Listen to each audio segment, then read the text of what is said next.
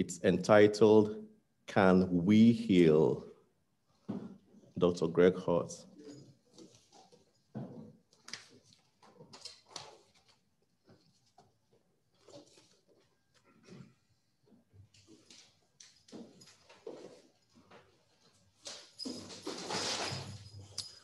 Good evening, everybody. Welcome to First Center for Spiritual Living in Manhattan. Jimmy has just let everybody know that we're broadcasting tonight live on Facebook, Zoom, Instagram, and YouTube, and probably other places that I'm not yet aware of. So it's nice to see everybody here. See Jim and Celia. I think it's Reverend Judith. And I know some of these other callers too. And I think Shane's picture is up in the corner. So welcome everybody. And I want to welcome all of you that we cannot see, but we hear from. And if there's any people who have questions as we go along on Facebook, you can message Jimmy or Anthony and we will attempt to answer your questions. Tonight's lesson is a little bit of an impromptu lesson. I've been working on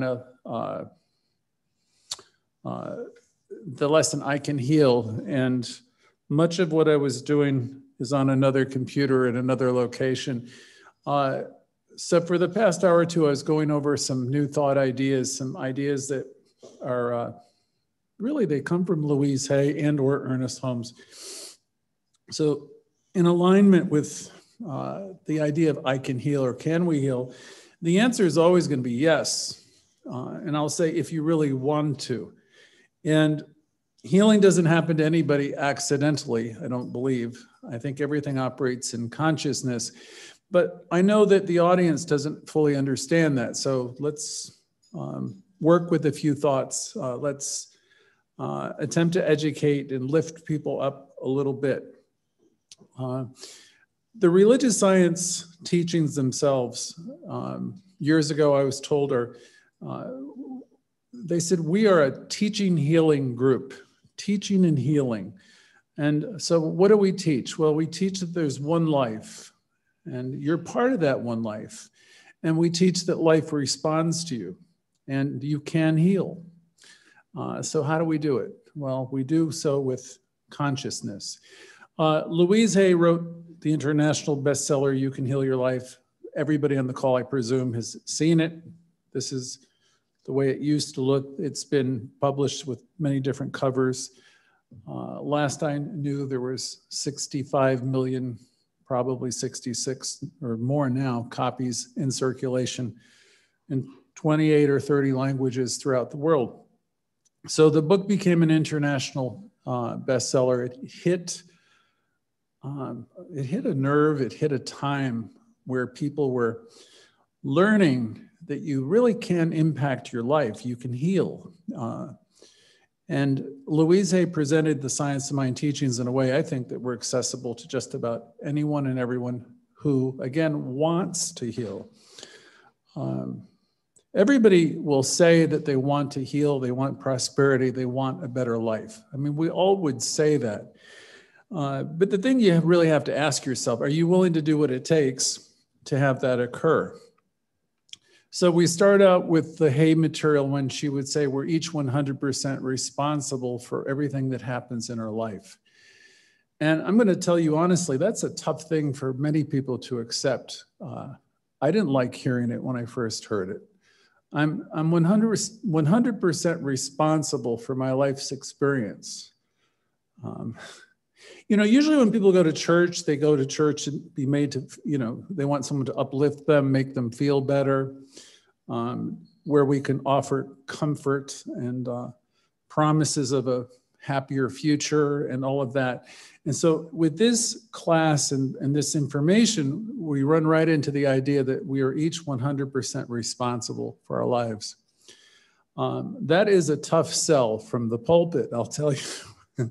And maybe that's one reason people don't come flocking to, in large numbers, to New Thought centers, because the good ones will teach you just that. They will teach you your life is an outpicturing of consciousness. So as you learn to change your thinking, you will definitely change your life. So we work with consciousness and we can heal. tonight I thought I would use, I have a slew, like many, many, many affirmations. And you all know, I believe, that there's a difference between an affirmation and a spiritual mind treatment. And I'll say this much. An affirmation is a wonderful thought. It's something that we can really embrace. When I was 25 or 30 years younger, I probably would be putting these affirmations on a yellow sticky pad and put them on the refrigerator or the mirror. And they would be affirmations that I would recite to remind me of the truth. Now, that doesn't necessarily mean I believe the truth that I put in those yellow sticky notes, but it was definitely a step in the right direction. I could affirm that I'm healthy. I could affirm that I'm wealthy. I could affirm that I'm a good person. I could affirm that I'm an inlet and outlet of God consciousness. I could affirm all kinds of things where I didn't necessarily believe those things fully at that time. But it is a starting point, and it's a good starting point. Because the underlying conversation for most people is going to be some version of something's missing. Something's missing in me. I'm not good enough in some way. I'll be okay I'll be okay in the future when someone does something for me, or when my ship comes in, or when something happens. Everything about me that I want is contingent upon other things happening in the future. If I'm thinking the way many people think who come into our teaching. Very few people understand when they come into this teaching the fullness of the law of attraction, the fullness of the law of cause and effect, the fullness of the law of correspondence. These are ideas and thoughts that you get to embrace the more you stay around after a while. So we start with this idea again that I am 100% responsible for my life. The next idea I would really want to pass on to everybody is, and you're not to blame for anything. We have a tenet in religious science, an axiom that we talk about from time to time, which is this: you are in the perfect place at the perfect time and all of the time. It could be no other way. So everything in life is perfect and unfolding magnificently and always. And that's what we understand. Now, we understand it intellectually, we understand it philosophically, and some of us have that kind of faith. And we practice that faith most of the time. But we live in a world where you can wake up in the morning, you can meditate, you can pray, you can know, and you can be certain where you are in the scheme of things and who you are in this thing called life. And you can know that all of life is here responding to you perfectly. And unless it's a deep practice, you'll go out the door and very soon someone will say something or do something, and then you're going to start making your life about what someone else is doing or what you perceive they're doing to you. And you really, what we have to wake to always is there is no other. So what does that mean? Well, when the idea is there is no other would suggest in truth, there is nothing outside of you. And that speaks of a metaphysical concept where we understand that we live, we move, we have our existence in divine substance. And every encounter is in fact a holy encounter. Every person you meet is a part of you. And everybody in life is evolving perfectly. We're all in the perfect place, perfect time. Now, that's a very deep metaphysical concept that I don't expect everyone will embrace right away. So where do you begin? Where do you begin to heal? And knowing, accepting, I hope you believe, because you're here, you're plugged into one of our services or our outlets or medias. We start with the premise that healing is possible. And I would like you to embrace the idea, I can heal. And it starts, I'll use Louisehay, wherever you are, whatever she's talked about, cleaning your house, whatever thought you're thinking, you start with that one. And if it's negative, you change it, you neutralize it, and you change the lesser idea for the greater. that's the work that we do. The work is to change the lesser idea for the greater. You can imagine if you keep doing this as a practice, if you keep canceling out the negatives and replacing the negative ideas, the negative beliefs with the positive, eventually what's going to happen, because you know the law of mind, you're going to begin to outpicture a reflection of the positivity that is living within your being. Your consciousness is actually shifting. That's what happens when a person learns how to do affirmative prayer truly and deeply. He or she will take the time, it's the time, it's the art, it's the method of changing your thinking, not just for an afternoon, not just for an hour, not just for tonight, but it becomes a high calling and a way of life. So how do we get there? And what can we do with some affirmations? I have a list here, which I would like to share with you, at least some of them. And you can do a little bit of a self-assessment with it. And again, not with the idea of criticizing yourself ever, ever, ever, because one of our sayings is we never, never, never will criticize ourselves for being where we are. It's just a point to notice, are you doing this? And if so, let's turn it around.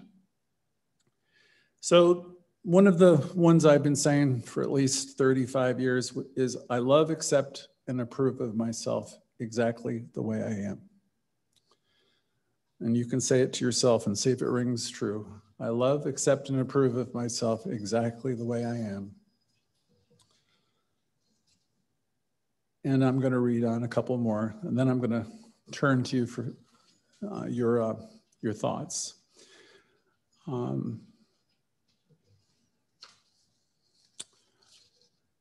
All is well in my world, okay? That's one I've used. And right with it, everything is perfect. Just make a note how you feel about all is well in my world and everything is perfect. And then you're in a situation, and it could be a situation that's bumpy and things seem pretty tough.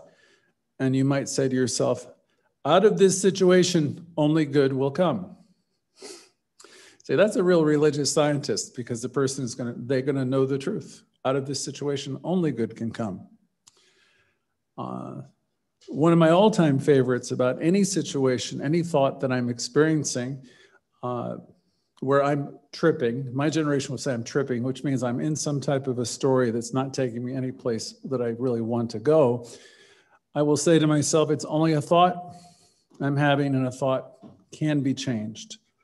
Whatever you're experiencing in your life, wherever you're reacting to anything, you're reacting to, it's a thought, a belief, and you have the ability to draw a bigger circle around it.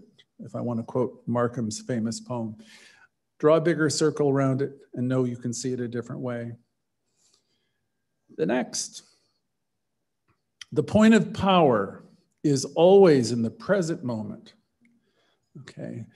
Ernest Holmes said years ago, divine principle is not bound by precedent, meaning it's not bound by anything. So if you have the ability to be in a new moment with a new thought, my God, you can open up a world of good. Everything's possible and probable when you're in a new moment where you can drop the story. One of the toughest things for people is they drag all the dead bodies into the present. Ernest Holmes talked about the ancient corpses that people drag around with them. And that would be the sense of, oh, I'm not good enough. Nobody likes me. Nobody cares. I've been rejected and I'm worthless and I've been deceived and I've been betrayed and whatever it is, it's a whole bunch of stuff and it's heavy. And if you carry that with you, what do you think is going to happen? When Ernest Holmes said, there is power, infinite power, there's not a spot where this power is not. It's a presence, it's never an absence. So there is this power that responds to us endlessly and always. And why the hell would I want to carry all this garbage with me? Because that garbage is going to prevent me from being in this new, glorious, perfect moment, which is full, pregnant of possibilities. It's like endlessly full of potential. And the only thing that's going to stop you from demonstrating the greater and bigger ideas that you're capable of having in the life you've come here to live is the garbage that we habitually carry around. Some people don't want to let go of that stuff either. I can promise you. I've been facilitating groups for a long time, decades. And they'll say, well, Greg, you don't expect me to forgive this person. And I will say, I don't have an expectation one way or another, but the thing is, can't you see where your unwillingness to forgive is really holding you back? There's a book I love, it's called Love Holds No Grievances, The Relinquishment of Attack. It's just as long as you will harbor, the ancient hurts, the grievances, the scorecards of old, the only person that really hurts ever is you. So we want to practice the teaching. We want to know the point of power is always in this moment, and you have the ability in any new moment to think a new thought and be transformed, by the very process of thinking of it in a different way and practicing and realizing the presence is here and it's responding to you. Next affirmation. I am always in the process of positive change. That's as true can be because life is unfolding for everyone, everywhere. And it would be great if each of us could awaken to that I'm always in the process of positive change. It couldn't be any other way. No matter what the hell's happening, you're always in the process of positive change because all of life is there to bring you to a higher place. And you might say, but Greg, I'm going through a hellish experience right now. My girlfriend, my boyfriend left me. Someone's betrayed me. This has happened. That's happened. And then I sit back and I think, well, how am I going to answer this one? I'll go with Ralph Waldo Emerson when he so beautifully said, we, the people, the finite alone suffer. Well, the infinite lays back in, smiling repose. So we suffer ourselves when we're attached to things being a certain way and people showing up in a certain way. And, really, if you can come back to the basic tenets here that we're always in the perfect place at the perfect time, there's a detachment that comes in where we're letting go a little bit more because we're trusting the processes of life. As Louise would have said, I trust the process of life and I'm willing to let go. I trust the process of positive change because that's all that can ever be. Okay? Principle, divine principle is not bound by anything. And I have the ability to think new thoughts, great thoughts that will take me all the way. The next affirmation is it's safe. It's very safe to look within. The universe has been wooing you all your life, attempting to get your attention. So it's the safest place to be, is to get acquainted with that inner self that really desires you to express yourself in greater light and freedom and connection. So it's safe to look within. You might say that to yourself if you have a problem going there. Couple more. I forgive myself and I set myself free.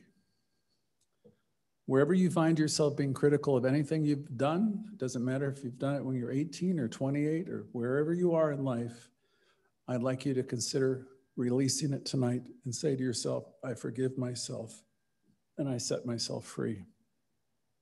Try to do it passionately so it moves beyond being an affirmation and it goes more towards being an actual treatment that you embody so you can release. I forgive myself and I set myself free. And one more, as I say yes to life, life says yes to me. And I need to ask the technicians a question now. If I interact with the audience now, can we continue the recording or do I just have to keep going with my list? Okay, so I guess I'm going to continue with my list because if I open up the microphone right now, we lose half the audience. So we'll continue on and we will talk in a few minutes, all right? This was going to be a little break and then go back to the list, but I guess I'll go to the list a little bit longer. This one's important. I don't know if you'll see it the same way I do. The statement is, I now go beyond other people's fears and limitations. Okay, so what comes up for me is this. We had parents, grandparents, uncles, aunts, older brothers and sisters who cared about us, and perhaps they had a lot of fears, and they wanted us to be safe. So, they would project all these caring, fearful thoughts, perhaps, upon us. And that might have been the reality, your reality with them 20, 25 years ago. But you're in a new moment. Now we're in the 2020s. You've grown a lot, and now you dare to go beyond other people's fears and their limiting ideas.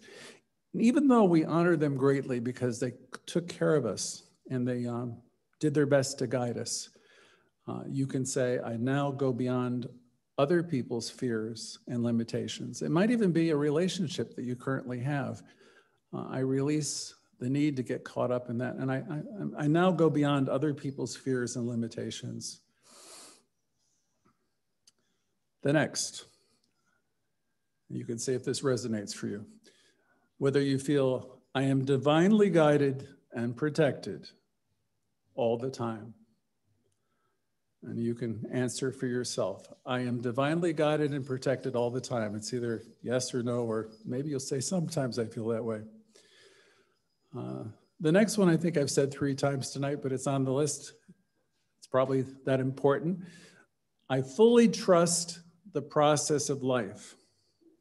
If you can say that, boy, you've come a long way. I fully trust the process of life. Followed by, I am deeply fulfilled by everything I do.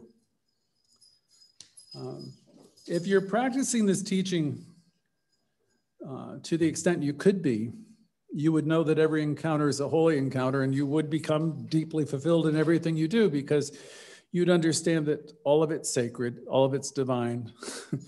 You would have a greater appreciation for the people you travel the road of life with, because you're going to know that, like yourself, you're awakening to your own divinity, and you will realize that the people around you, you'd have a greater realization of who they are. Next. As I forgive myself, it becomes easier to forgive others.